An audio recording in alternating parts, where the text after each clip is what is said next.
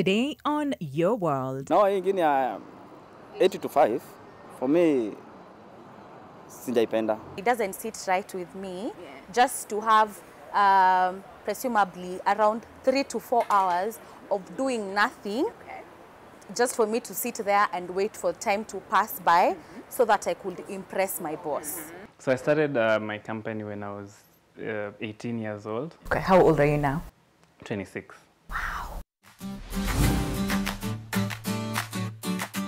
And so on tomorrow, when we're doing our back-to-back client deliverables, tomorrow?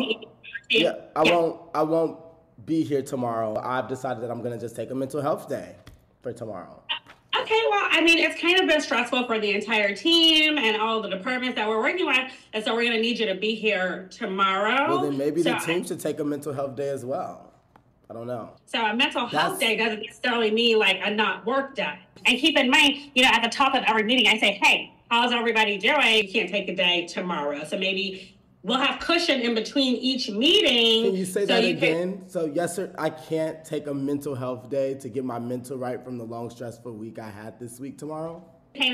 Are you recording this? Are you you're gonna get me canceled? You're gonna post this to your 100,000 followers? Absolutely. Okay. Well, this is unnecessary, but I will kind of reframe what I was saying, Dee.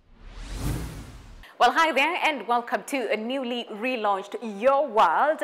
And my name is Winnie Lubembe. Today on the show, we'll be focusing on a conversation that we began yesterday. And this is as far as a very unique set of generation, and that is the Gen Zs. Now listen to this. The current workforce is constantly evolving, with each generation bringing their own set of values, expectations, and their priorities. And for the Gen Zs, a lot of them are saying 8 to 5 is such a waste of time. But is this really the case? That is what we'll be focusing on today's conversation. And before that, your say. 8 to 5 somewhere, unapata salary, let's say 20k, but ungekuwa unapiga shughuli zako, yani ndio salary iko constant, but kuna venye ina shift. At times iko high, at times iko chini. So mwenyewe unajua vile unajibalance, na utakuta by the time mwezi inaisha, ukicompare na ile 20k unakuta kuna vile wewe uko juu kiasi. I prefer kufanya kazi nikiwa kwa keja, nitumie computer tu hivyo.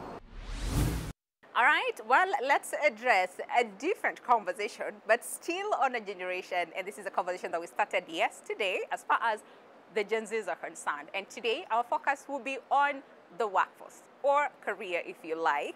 And there was a study that was done just recently by Siasa Police, and majority of the Gen Zs that they talked to, they said 8 to 5 is a total waste of time. So today on set, I have two Gen Zs with varied opinions as far as, I would say, the labor force or work or career is concerned, and really what 8 to 5 means to them. So without further ado, I have these two beautiful ladies, very outspoken, if you must, so I'm just warning you, I'm just warning you. They're Gen Zs.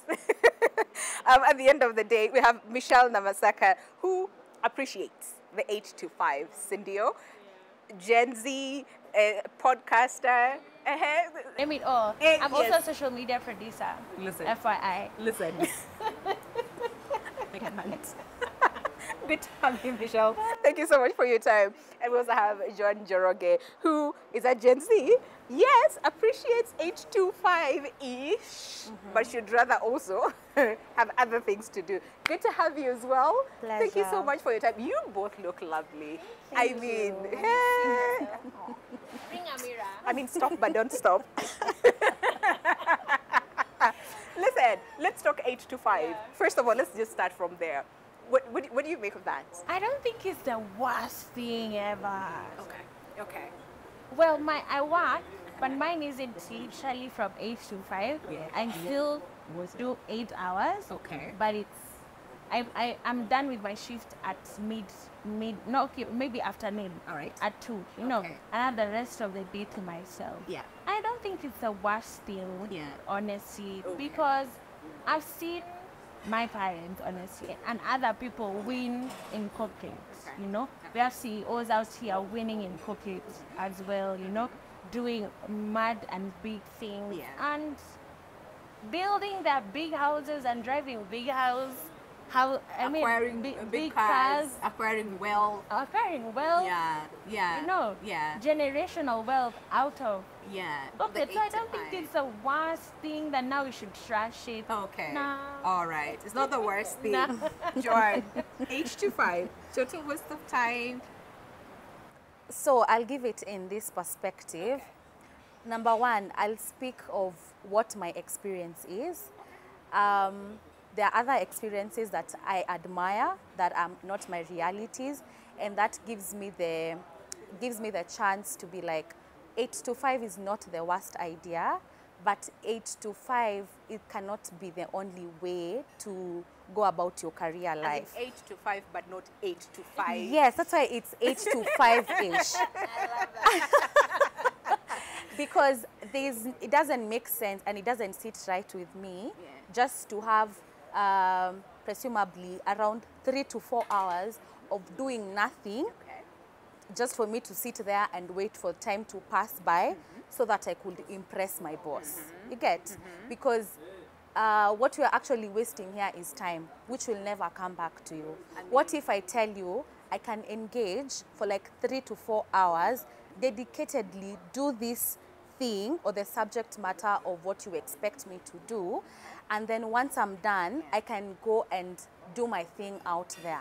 I can do my passions, I can do things that I am really curious about. I mean, I'm full of energy in this age period that I am in right now. Let's utilize it. Yes, let's utilize it, because that time is coming when that extra 30 minutes, I'll be spending it with my family. I'll be going to pick up kids. I'll be going to, you know, these errands here and there. But now I'm full of energy, and I'm just going to sit and just wait and look at the cars, count the cars that are passing kwa parking, just for you to feel that, oh, she's been here working. It doesn't make sense.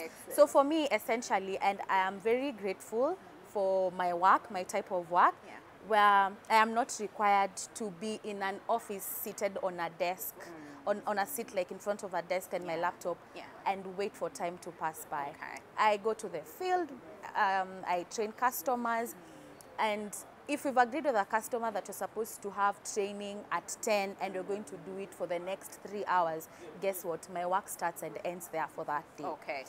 On my other time, I am able to do other things. And while at it, just to mention that I'm also an entrepreneur. So just to show you that as a Gen Z, we're not saying that we do not want 8 to 5 for us to go and sleep or to go and game.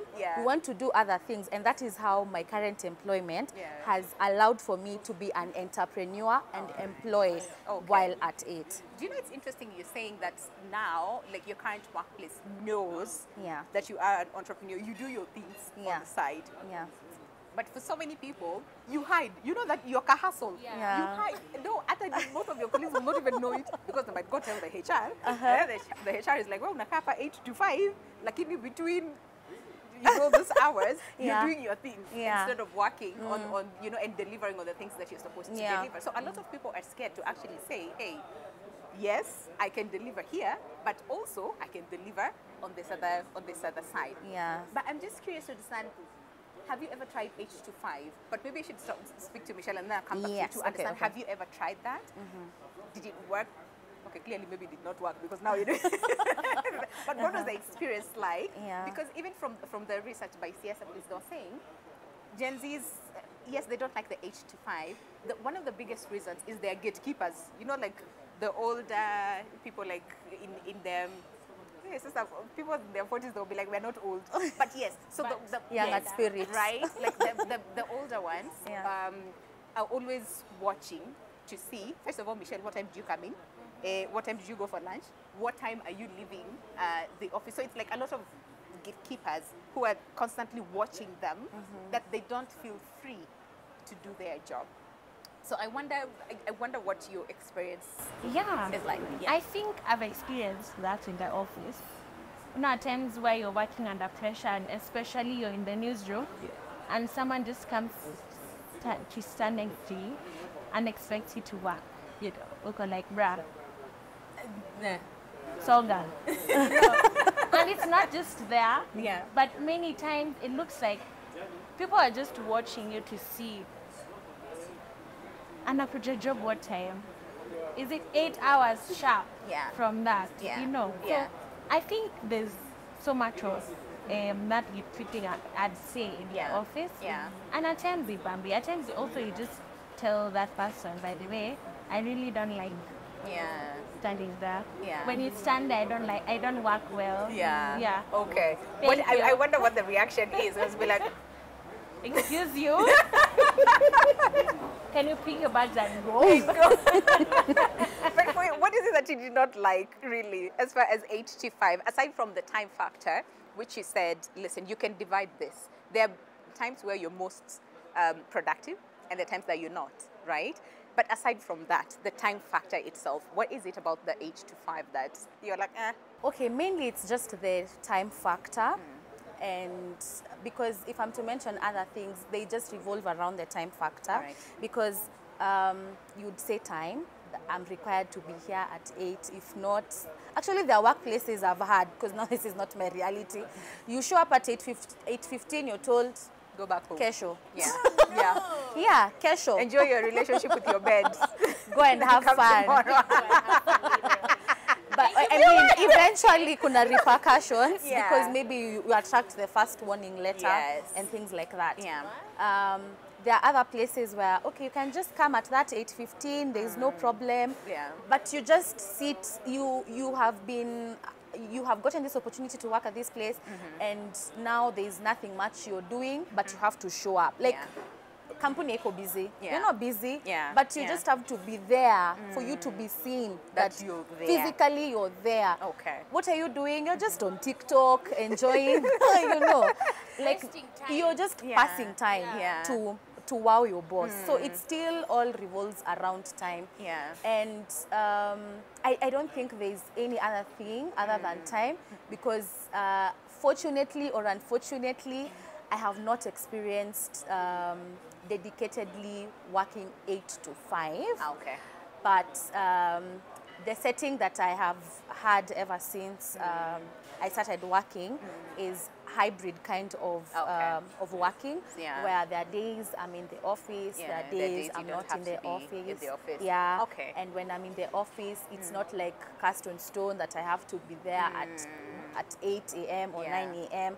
So basically for me, I've seen it, I've tested it on this other side, that I know how good it feels, that I cannot imagine how it feels being on this other side. I was going to ask, give it a chance, would you? But clearly. Actually, that's a conversation I was having a bit earlier today. And I was like, I feel like I want to taste it, kidogo too, just to know how it feels. We shall tell her. Just to know how it feels. But I have standards. I have like I have two rules here and there of how I want it to work. I don't want it to work traditionally. I want it to work where I'm able to be like, okay, on Tuesdays and Thursdays I am not in the office. If I am dressing officially, I can throw in my high waist pants and a crop top.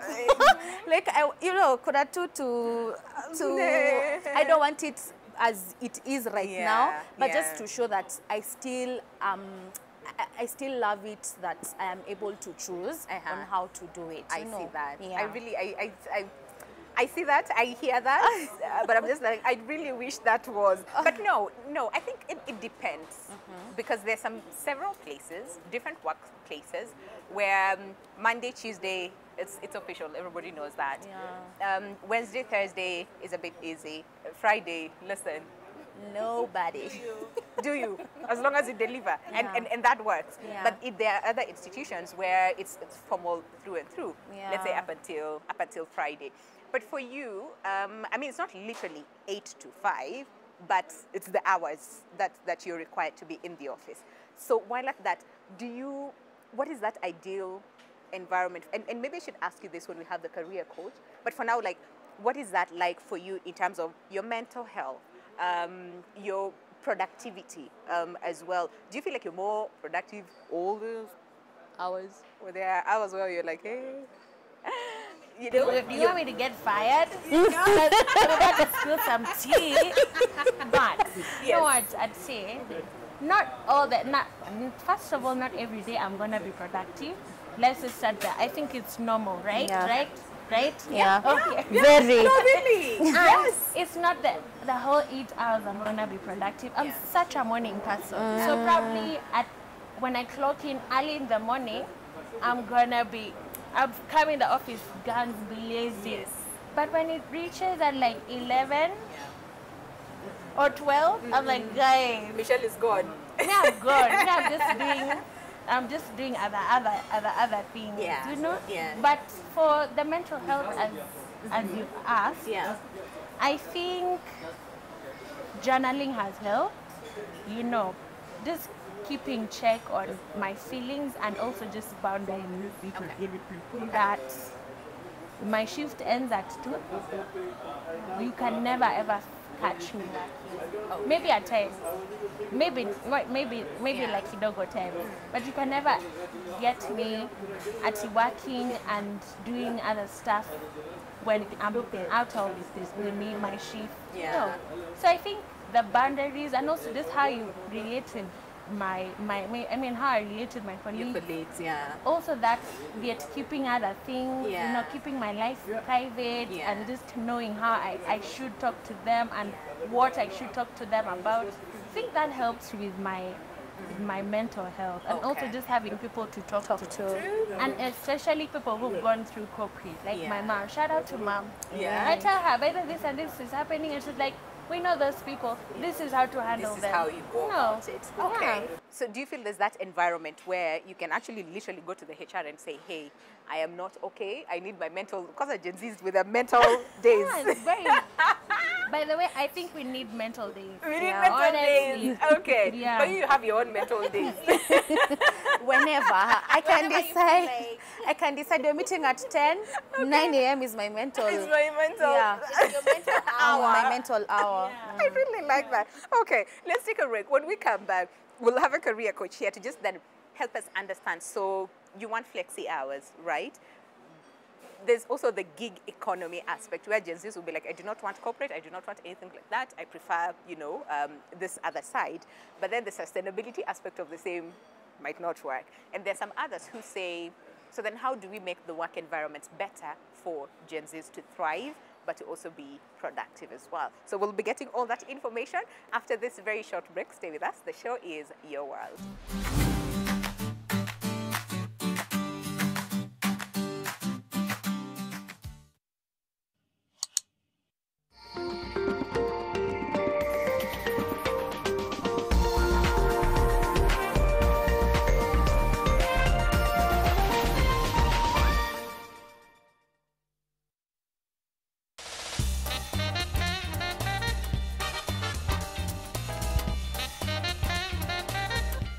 Explore our market-driven programs from PhD, Masters, Bachelor's, Diplomas to Certificate programs. Join our September intake and dive into a world of vibrant student life, ultra-modern facilities, and a globally renowned faculty committed to your success. Zetech University. Invent your future.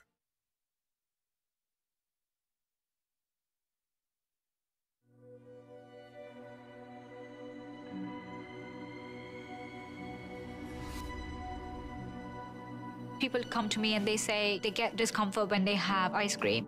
Can you imagine that? Avoiding having cold ice cream. Sensodyne gives you long-lasting protections against sensitivity. And people come in and they're like, oh, it works. I can have ice cream and I'm not in any discomfort. I recommend Sensodyne because it works. It's brilliant. Want to know the biggest story of the week? Do not worry. The Weekly Review got you covered. For in-depth analysis of politics, business, governance, as well as social issues, the Weekly Review covers it all. For well-researched, exclusive and investigative content, read the Weekly Review every Sunday in the Sunday Nation.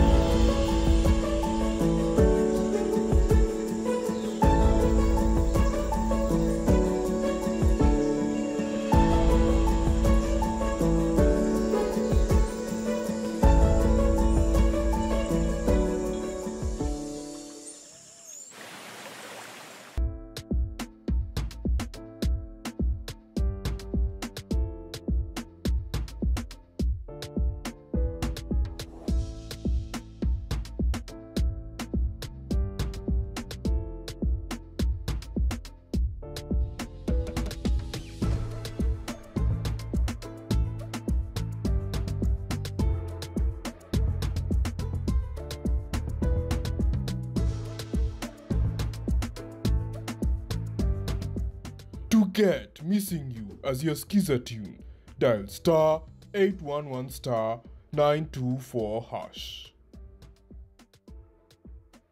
Skiza, non-nation. Self-reflection, continuous learning, and always putting yourself out of your comfort zone. These are some of the key elements needed in personal growth. Kutoka masuala ya maadili, uhusiano wa kihisia, hadi masuala ya fedha, mzazi wa kiume ni muhimu sana kwa familia yake. Personal growth is an individual journey that is influenced by one's beliefs and values. Wanaume, ukisimama mbele ya wanaume wenzako, unatoa kifua mbele, unajikaza kiasi, si ndio? Katika dunia inayobadilika kila uchao, ni jukumu lako wewe kama baba mzazi kuilinda familia yako kwa vyovyote vile. Ungana nasi tarehe 3 Agosti mwaka huu hapa Tilisi kwa gumzo la mwaka la Man Cave Season 4. To all car enthusiasts, we got you covered. We are bringing you a fully fledged car clinic. Also join us for amazing sumptuous meals. Not forgetting, grab your tickets at www.kenyabus.com. Tupatane Man Cave.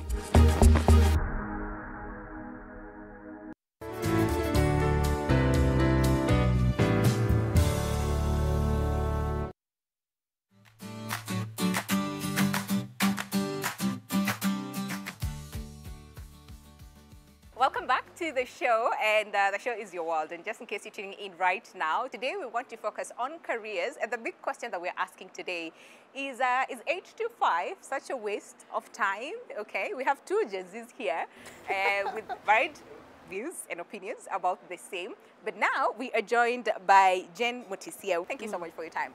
Listen, you know, before we went on the break, we were discussing about what they feel as far as 8 to 5 is concerned. Michelle here okay, she's saying it's not 8 to 5, but it's the hours are the same. But for Joanne's case, she has flexi hours, which is good. And you're also a Gen Z boss, which is fantastic, because now I want to hear you as a boss to other Gen Zs. But Jane, very quickly, to understand workplaces and how Gen Zs are sort of like morphing into the same, adapting into the same, or just working, right? What is it like? What is it that you have seen so far? For me, I'm very happy that the Gen Zs have come and disrupted the workplace. Actually, some of the things that are coming with the Gen Z are benefiting all the 5 generations. It is not a, who they want to work home and work with pajamas? Right. Who they want to work home, wake up, sit, do when you feel like this is my optimal hours, deliver, do other things, drop your kids, do ABCD, then come, you know, all that. So I feel like if that disruption is what they know, because maybe most of them came to work either during COVID or post-COVID, then already that's how they're used to. They came at the time when work was being redefined. We're moving from work being a place that you go to deliverables. Yes. I need this report, this format, this way, at this time. You don't have to come to the office. But if I can get this by tomorrow morning, we have done work. So they came in at a time that employers were forced to actually define work. And trust you me, it is not just benefiting the Gen Z. So there's so much that has come with. So the flexi, working hours, working from home, remote working, all those are things that are disrupting the workplace and are benefiting all the generations. So the biggest question is then, how do we make workplaces conducive for work environment? The Gen Z? Because when you want to make workplace a conducive workspace, again it runs across all the generations. Who doesn't want a place that the manager respects them, the workplace is good, you are free to work and people know that you work, and also, you know, you have to choose between work and family, you know, and they give you the chance to actually balance the two. And not to just have like it has both the aspect of, we never have to say when we ask you in interviews, what is your strength? I'm a workaholic. That is not a strength anymore. That's a red flag. You're about to come and stress the rest of us, you know? So I feel, again, it's something that is very beautiful. It is making us, like those of us who are in HR, to think about the workplace as a place where people should actually come and thrive. If people are not working because they have no options, because again, the online, there are so many options that people can actually do and get to make ends meet and all that. So it's disrupting in a good way. At the same time, in terms of the mentor space, I work with very many Gen Zs, and I wouldn't say that's an issue. When they flag the mentor forever, there are many other things that cause that. Okay. The issue of them being followed is because also they are working in a space that has very many distractors. You'll find very many managers complaining about she's always on phone. Yeah. She's busy on her laptop, but she has connected her WhatsApp, her Instagram, her whatnot. Yeah. And if she was to take a time audit, if she was to audit how she spent her day from morning to this particular time, then you realize the whole day. Yeah. The whole day she has been on all the social media channels that are available. So if you don't manage your time well, if you don't do your bit, then my bit as your line manager is not done. Becomes difficult. And I can tell you have the potential. Because again, I have to map the people in my team, and I can tell Winnie has the potential. When I give her and I keep checking after 1 hour, where are we, work is delivered and delivered well. So what Winnie wants is either to know how to detach herself from the addiction of the digital workspace that we are dealing with. Because honestly, in this day and age, you can't avoid it. It's some would say they work. Michelle, for example, social media producer. She has to be on social media. If that is her work, that's her work. Yeah. But you'll be surprised she can also digress and not do now the official work. And move to know about Michelle. Exactly. Yeah. So even house girls, people are struggling. You have a house girl who has a phone. And the baby is falling somewhere down the stairs because she's not present. She's not present. So digital concerns, the digital presence and how we manage that addiction. The addiction of how we live with the digital gadgets and the Wi-Fi. You know, now we are moving to a space whereby even Wi-Fi is a basic need. So there is a Wi-Fi in your house, there is Wi-Fi everywhere. Everybody has a smartphone. And therefore that is part of why you see now managers complaining, the Gen Zs, and we are coming to a space whereby us who are used to, the former generation was used to segregating time. I'm going to work for 3 hours, then I get to social media, or I go, I don't know, out for networking, then I come back or ABCD, or I only do these things after working hours. So that discipline could be what they are lacking. Otherwise, in my opinion, by the time you are being micromanaged, by the time I'm all over your space, it's because there's some smoke. There's something. There's something that we need to deal with. Joanne, do you find yourself bossing them the way you're being bossed? Do you have you had instances where people quit on Friday and Monday? How are you navigating that space?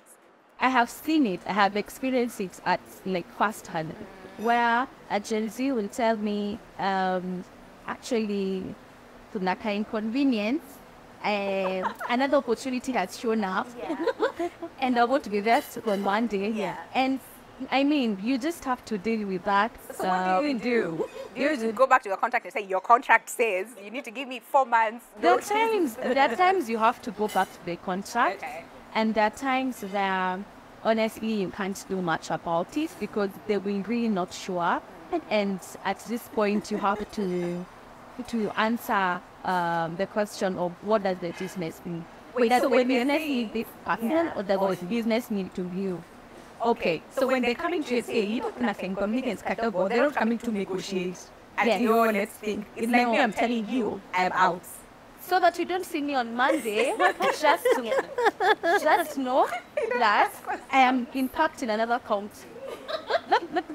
So you just have to calm down and ask yourself, what is the most important thing here? The most important thing in the business needs to. The business needs to. My customers need to be served. So if I am the one who is going to fill in your shoes and now be the social media manager, be the cashier, be the cleaner, be everything in that business for that period of time, you really have to do that. What is it that then we can learn from the Gen Zs?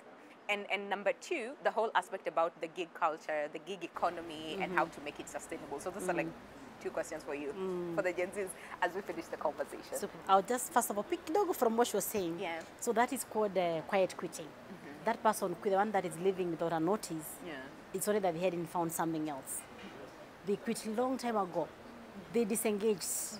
They have been staying there because maybe they need to pay bills and all that. So it's a whole thing that came where we even have that quiet resignation. You know, someone has quit but they haven't put on paper. But you can tell even work you're pushing them to do. What they could deliver in 2 weeks, they're doing a month. What they could do in 2 hours, they're doing 2 days. And you have to push and make noise and all that. So it's a whole concept.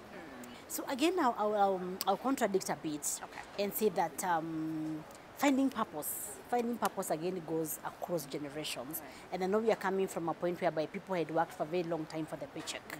Like as long as it paid you and you paid the bills, you could stay there and become the bitter woman, the bitter old man, and all that. And it was okay. It was okay. But people are moving. But in terms of purpose-driven, I like giving a story about one time that the former president of the U.S., John F. Kennedy, went to the NASA offices. And he found this cleaner. And he asked him, what do you do? And the cleaner said, I am helping put a man in the moon. This is a cleaner, a janitor. Yeah. But he could relate, in 1962, but he could relate his work of cleaning with actually the bigger picture and mission of the organization. And I can assure you for free, since time immemorial, you'll never go to any business and find that they have written there, we are here to make profits. That is the main purpose. But they say we are here to change lives, we are here to bring news, we are here to bring ABCD. And therefore, if we were to change our mindsets as the previous generation, and not make people look like they're just coming for the paycheck. Even the conversations that we have, so that people are able to connect. Even if you do vote for that organization, she could be doing social media, but what is the bigger impact of that? Yes. She could be your crew, but what is the bigger picture? Because you wouldn't be able to do this. That's true. You understand what I mean? The example of the apple pie. If you don't put the apple, it is not an apple pie. It's not an apple pie. It's true. You understand? It's true, So we have to understand the purpose of that apple in that pie, and minus it, something is missing. So if you're able to relate and even have purpose-driven workplaces, not just careers and jobs, but purpose-driven, where people actually value and they know that everybody that comes, it's a whole topic that I keep saying for the Christians. So just as when he was saying which body organ is more important than. So, and he was trying to tie the purpose of the different body organs with the work that they do for our bodies. So I wouldn't say it's something new. Maybe they are more aware. Yes. Than other generations are being more aware. They really are, yeah. I mean, the cases of like mental health, previous generations, yes, they would feel it. It's not like they didn't feel it. They did, but they were they were not outspoken. Now, Gen Zs are like, yeah, mental days. We need mental days. Yeah, I'm taking my mental day today. Don't mess, right? Yeah. As you should. Okay. But also because they're also living in a very stressing environment. You can imagine for us who would wake up in the morning, you mind your business because there's nobody apart from your family and your workmates. There was no change of what you're used to. But now you wake up, the first thing, maybe some people even before they leave bed, that person goes social media. Then you are seeing everybody who is doing better than you. I know. Of course, in social media. You understand? And then nobody is talking about their dark side. It's how they are doing better than you. So if you don't know how to manage that, then you start coiling, and maybe they're also the gig economy. And then you get to the office bitter. Exactly. And then and speak of the gig economy, really, as we bring this to a close, then what advice would you have for a Gen Z who's like, no, 8 to 5 does not work for me, but how best can I leverage this gig economy, make it sustainable, but also help me to thrive and grow well? Apparently, most people who are into that is because the thing that we keep saying, there are no jobs. Most people would actually prefer a job that is secure because we all want to plan. We all want to be able to know that in 10 years I'll have owned my house, in 5 years I'll have done ABCD, whether it's business or it's the gig and all that, or it's a form of employment. So people like that certainty. But because of the uncertainty and because of how, instead of sitting home, there is so much you could do to create your own financial and all that. But then there's a lot of abuse, which maybe as individuals, the gig economists can't do anything for themselves. But the government, and even when it's listening from the government, we need to come up with the regulation on how then do we manage and classify. Because for a very long time we had former employees and contractors or consultants. But now we have people like the Uber drivers. So they're going to spend maybe all their life driving either delivering food for Glovo or I don't know doing what, and it's a lot of work. So Glovo is having almost 0 employees because then all those people are doing their work. But who is catering for their pension? Who is catering for their medical cover? Who is catering for their social protection? Call it social protection. Because at some point you are down, you are sick. The day you park your vehicle, you are not working. What that particular day? How do you do that particular? And I'm just using Uber. But it could be that I'm a virtual assistant. It could be that I do pieces online and I'm paid for that. The day I'm sick. When a normal employee, they have sick leave. The day I'm sick, what happens to me? So we need legislation. We need to just know that there's a new entrant into the labor market that needs to be governed and given the social protection that other employers have been given. But before we get there, if you're in the gig economy again, you have to take it upon yourself to start putting money in place that can actually take care of you. Pursuing your own financial independence as much as you can. So invest in your financial literacy, education, know how to invest, how to multiply your money, how to do ABCD, how to move from, because ideally it's what we call self-employment. And in self-employment, you're very exposed. They say being employed is risky, you can be fired. Self-employment is riskier because when you're sick, the two of you, you and your business are sick. So, and you have to move now to the other quadrant, which is called as the business. A business has systems. So you have 3 motorbikes here, you have 3 vehicles, you have a business that you do events management for people, the paper event, but you have a system that works for you. So we have to also invest in understanding then how do we manage our gigs, almost like a business, such that I can actually afford to go for holiday. I like that. And the business moves. It still moves, Because if you don't do that, then you suffer from burnout. You'll be having, you have to run from here to there. Why? Because your bills are pushing you. You have no any other source of money. And now with the taxes, don't even start. Okay. Your bills are pushing you, and therefore you have to move from this gig to the next, and it is carrying very heavy reputational risk. Because if I mess you, then she can't give me a job. That's true. So I would wish that if we manage it in a way that people are also able to just work and rest. Do 8 hours, rest a few hours. You know what I mean? Even as much as in that, then you don't have to go for burnout and mental health and depression and suicides and all that. I see that. I mean, listen, I wish you could sit here and talk about this, but now we have to end the session right here. Please come back again. Anytime, right? Really, so we can have more of these conversations. Very, very insightful. Sure. You know, thank you so much for your time. Joanne and Michelle as well. Thank you. All the very best in your business. I hope you don't get more people putting on you on Sunday nights. Be like, man, if you don't see me, I'm in Mombasa, in Dubai. I am in Dubai. All right. But really, it's such an insightful conversation. We've learned a lot, and I know you have. But well, time now for you to take a look at this segment. Well, right about now, how about we meet one of the youngest CEOs that you have ever come across and just get to understand his journey. And first of all, why CEO and not maybe an employee somewhere in a different company. But ladies and gentlemen, allow me to introduce Manuel. I don't want to butcher your second name, so please help. More. Manuel More, who's the founder of Trans Studios, here with us to just take us through, you know, his life as a CEO and a Gen Z CEO at that. So Manuel, it's so good to meet you. So first of all, let's get to understand Manuel. Who is Manuel? My name is Manuel More. I'm the founder of Trans Studios, and I'm a Gen Z CEO. That's actually my identity. Yes. Even on my LinkedIn bio, it's Gen Z CEO. Okay. Because in most meetings when I go, people ask me, are you sure you're the CEO? Because they're expecting someone a bit older, someone, So I started my company when I was 18 years old. Okay. How old are you now? 26. Wow, okay. I have a lot of experience. Right? I'm heading to 10 years. I mean, listen. Before I'm 30. But so I was very passionate with photography and animation. That's what I studied in Riara University and in Shangtao Media Arts College. How are you as a boss to your employees? Currently, I have about 9 to 10 permanent employees.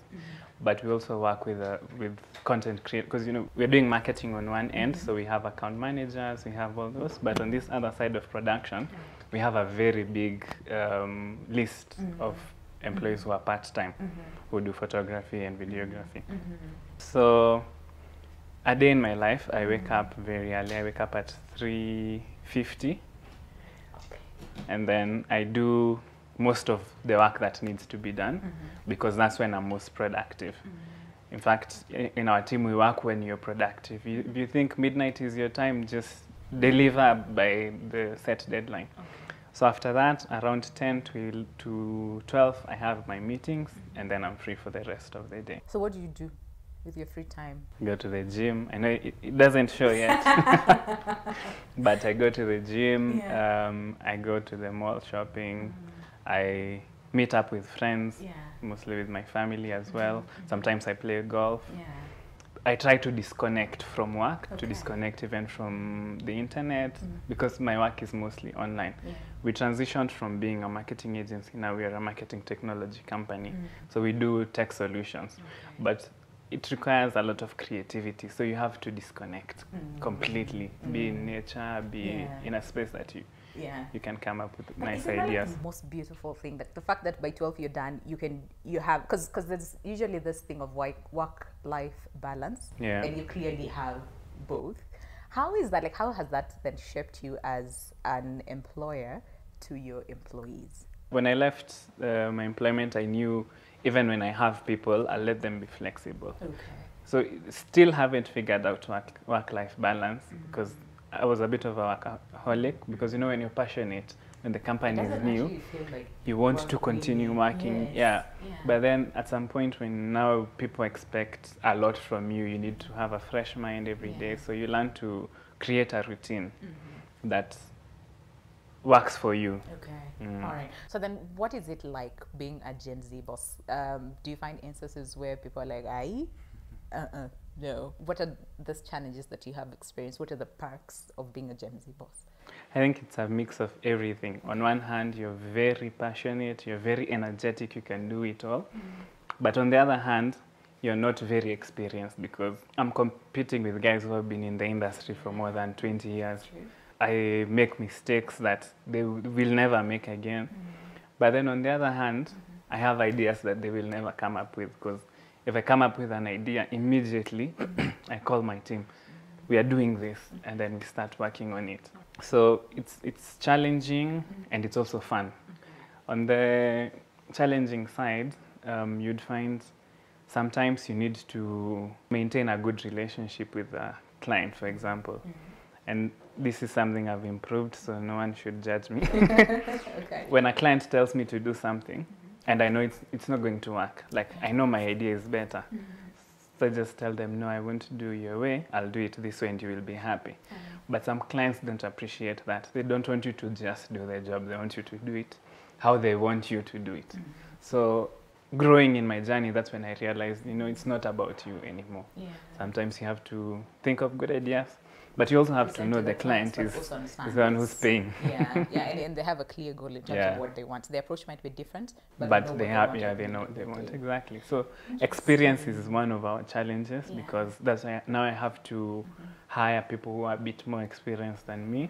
So I have to mix my team. What is it like then being a boss to people who are more experienced and older than you? I think most of my older employees think that I'm crazy. Oh, okay. Because I can call them like at midnight. I have an awesome idea. Because my other team, anytime I call them, they're ready. But some of them mothers, so I'm like, we need to send this proposal now. And then they're like midnight, don't hey, you? I'm with my baby is crying. I need to.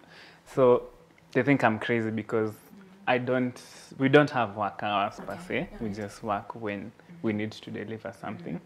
But I'd say they also appreciate that we are very flexible. Like from Monday to Friday, they might work Wednesday to Friday, and then they're free. And then even I had an instance where someone told me, it's my birthday, can I go and leave on next week? But they were already on leave.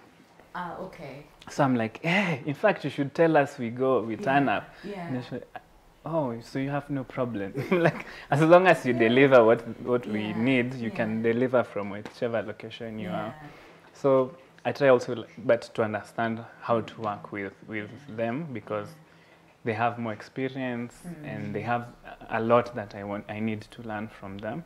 And then I also try to share what's my ideas in a subtle way, because some of them are adamant with the old ways, but I'm always pro change. If this is working, how can we make it better? Do you find yourselves sometimes, between a rock and a hard place? Because then you're like, so do I confront them because they're older? But then again, have you found yourself?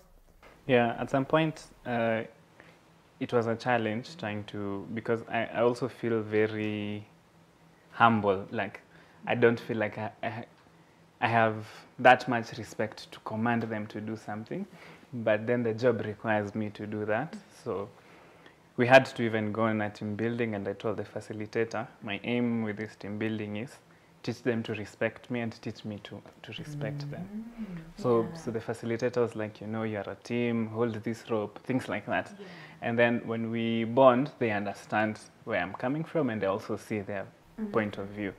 So I think we understand each other now. And even when we hire new people, we already understand how to work with each other. And how to navigate that space. How is it then working with your fellow Gen Zs? Because they'll be like, you're the same age as me. What are you telling me? No, that's harder. Yeah, really? Yeah. I would expect the older, but okay. Because we relate a little too much, so we waste a lot of time. Do you find yourself sometimes people judging you for being young, you know, as a CEO, and how do you respond to that? Mostly people judge me, people are surprised, let me say that. That because I'm already small, I look small, and then I'm also young at the same time. So when I get emails, when I respond to emails, people expect, hey, this guy has 20 years experience. I don't know what. And then when they meet me, first you can see them, you're Manuel. I'm like, yes. And then now after they hear what I have to say, then they know, oh, it's the same guy who has those creative ideas. But in some meetings, I have to go with my older employees and not necessarily older, who look like they're experienced. So when they get to the meeting first, we introduce them, then there's a rapport, and then when I'm speaking, it looks like we are still part of a bigger team. So I want you to speak then to the older population, right? Who might tend to judge you as a young CEO and saying this one does not have experience, so we really can't, you know, do business with you because you're young and all those things. What is this one word, okay, maybe two, that you would say to them? Watch me. Well, that was Manuel More, who is the CEO and founder of Trance Studios. Like he said, watch him. Well, see you on the other side of the show.